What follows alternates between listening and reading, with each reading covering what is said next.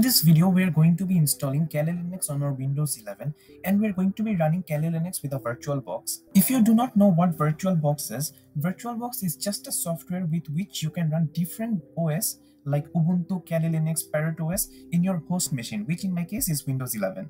So without further ado, let's first download and install the VirtualBox. First, open up your browser, go to Google and search for download VirtualBox and press enter. Go to the first link where it says download Oracle VM VirtualBox. When you're on this page, under the latest version of VirtualBox, which in my case is 7.0.10 platform packages, click on Windows host and your download will begin.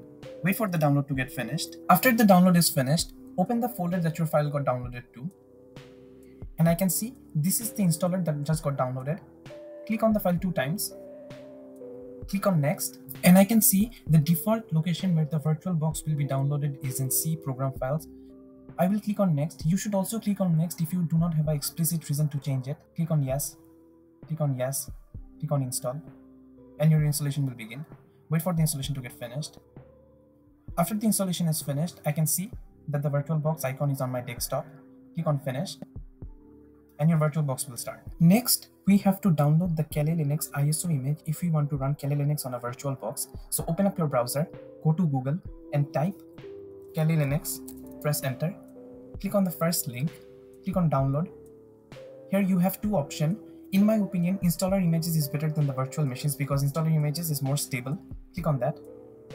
Here I can see this is the latest version of Kali Linux, which is 2023.3. Keeping the 64-bit selected, click on the download icon and your download will begin. I can see this is a 4 GB file, so it will take a while to get downloaded. Wait for the download to get finished. After the download is finished, go to the download folder. And now I can confirm that my ISO image has been downloaded onto the downloads folder. Next, come back to the Oracle VM VirtualBox Manager. Click on New. Here in the name field, I will type in Kali Linux 2023. You can give any name you want. Keep the folder as default if you do not have a space issue. If you have a space issue, change the location of the folder. Select the drop down of the ISO image. Click on Other. I know my ISO image has been downloaded into the downloads folder, so I will select the downloads folder and I can see this is the ISO image. Select that. Click on Open. Click on Next. Here, the base memory, which is also known as the RAM, 2 GB is the minimum requirement. Anything above that, Kali Linux will run better. So I will put this in the maximum green. For processors, at least 2 CPUs is needed. I will put this in the green so that it will run better. Then click on next. Here, the minimum hard disk requirement is 20 GB. I have 25 pre-selected. So click on next. Here you can check the summary. I will leave it as it is and click on finish. Next, click on settings. Click on display. Here, increase the video memory to the full. I'm increasing to 128 MB. Then click on USB. I'm fine with USB 2.0 selected. You can select other forms of USB if you have a different form of hardware. Next, click on OK. And then click on start. Now I have few different options. I will select graphical install, press enter. I'm selecting the language as English, click on continue. I'm selecting my location as United States. I'm keeping the configuration of keyboard as American English as default. Next, we have to configure the network. I'm keeping my hostname as default, which is Kali. You can give any hostname you want. Click on continue. Here I'm not giving a domain name. Click on continue. Type in your username. Click on continue. Click on continue. Type your password for the machine.